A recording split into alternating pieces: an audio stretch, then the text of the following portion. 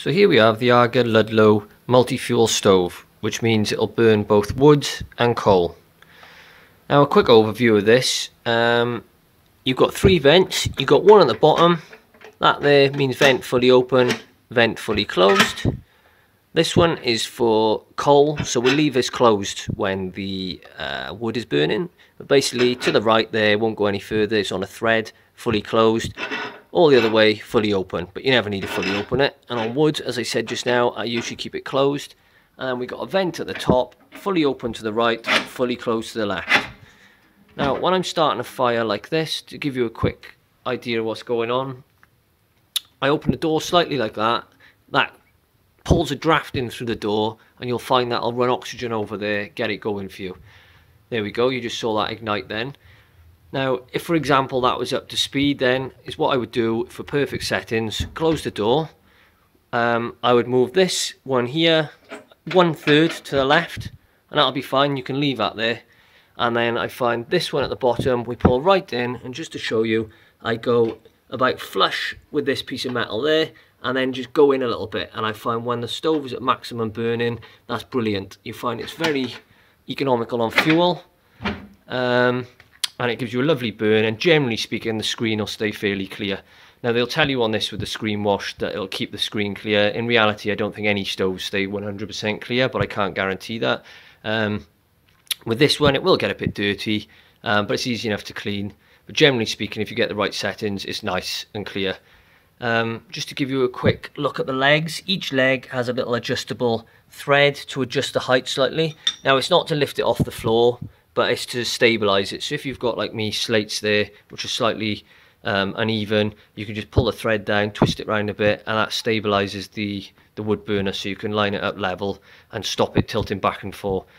It has a 5-inch outlet, so you have a 5-inch flue here, which is a solid bit, but as stated in the manufacturer's guidelines, or in the manual that comes with it, it does then, up under there, under my plate, it does then go back into a 6-inch flexible flue right the way up through my chimney. So please bear that in mind when you get this, that it is a 6.5 kilowatt and does require a 6-inch flue from 1 meter above. The other thing you need to bear in mind with this, because it's a 6.5 kilowatt and it's therefore over the 5 kilowatt threshold, you will need a vent in your wall installed as well to the outside to allow fresh air in to burn it. What comes with it, you get this little tool here which is cast iron. It's got that little hook, and it's what that allows you to do is basically you can hook in there, push that in and out. And then we've got this here, which, if I just close the door a minute, this here is like a griddle they call it, and basically you can pull that in and out, and it will come out to there if I pull it hard. But basically there's a circle in the middle there, and if you pull it, it twists it round like that, and if you've got coal, it will basically allow oxygen to get up through it. But it's quite handy just to drop your ash back through underneath. And then if you look, you can hook that under there as well. And here's your tray. Mine is full of ash at the moment, apologies for that, it's a bit dirty, but then I have been using it. And then you can pull that out, and if you look inside, there's just a gap under there which you can keep clean with a hoover, and you can just put that back in, slide it down, and out it comes. And as I said, that's where the grids are there on the griddle to allow the ash through. Generally speaking, excellent burning stove. I've had no problems with it whatsoever. I think it looks great. It's got a cast iron box all around the side, the top, and it's also got a cast iron front. It's got a heat resistant handle there, so these wires, watch this bit, that gets hot, but that there, you can hold on to that. It's got a little plastic end on there, so whenever you want to open that when it's burning at full capacity, it's fine. Doesn't get too hot or anything.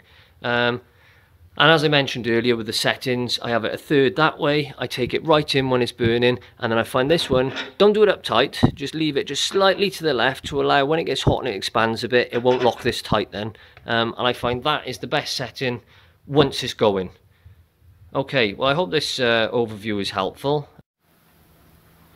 I'll be uploading other videos to YouTube if you want to have a look. One of them being the Vulcan stove fan, which you can see on top here. And I'll review that in another video. So, as I like to say at the end of all my videos, ta-ta, farewell.